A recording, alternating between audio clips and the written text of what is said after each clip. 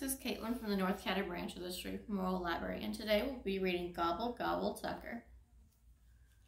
Tucker is napping one fall day when he catches a whiff of something delicious. He knows that smell. It's turkey, and that means it must be Thanksgiving.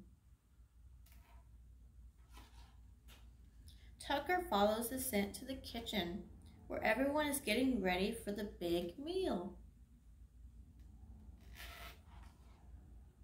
Tucker stays nearby, sniffing all the exciting smells. He wants to help too, especially if someone drops some food. Then Tucker and his girl clean up the house, set the table, and make decorations. See, they have a turkey decoration and a cornucopia. When the doorbell rings, Tucker runs to greet everyone. Some pat his head, or even better, give him belly rubs. But his favorite visitors are his cousins, Tiger and Murphy.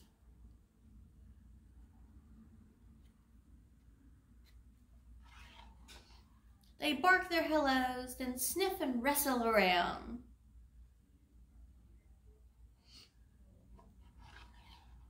When they're ready for a break, Tucker shows them all the yummy food that's in the kitchen. You have the turkey, looks like some pies and cake, all kinds of yummy stuff. Tiger begs for some turkey, please. Cousin Murphy whimpers for mashed potatoes. But Tucker knows it's not time yet. So Grandma shoos them all outside, but Tucker and his cousins don't mind. They love to play football in the leaves. Finally, it's time for Thanksgiving dinner. Tucker and his cousins wait patiently while everyone eats.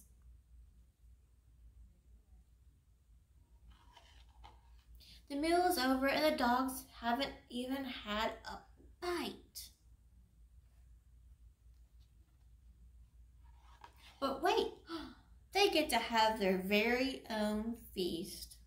They made a big feast for the puppies. Family, friends, and turkey. What a perfect day, thinks Tucker. He's already dreaming about next year. He's curled up in his bed with his name and thinking about next Thanksgiving. The end. All right, today we'll be making a leaf crown. To start off, you're going to need a paper plate, and you'll need an adult to help you with this part. You're going to cut your paper plate so that you have a whole bunch of triangles. And then you're going to want to poof up your triangles so it looks like a crown. From there, we're going to cut out some leaves. I have green paper and red paper. And I've already cut out some leaf shapes you see here. And we're going to glue them onto our crown. So we'll just get a little bit of glue here. We'll put it on our leaf and stick it to our crown.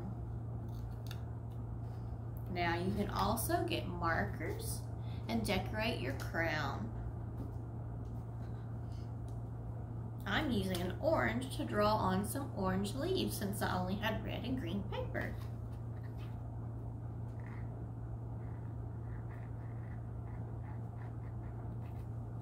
And we also have a green so that we can draw some vines all throughout the crown.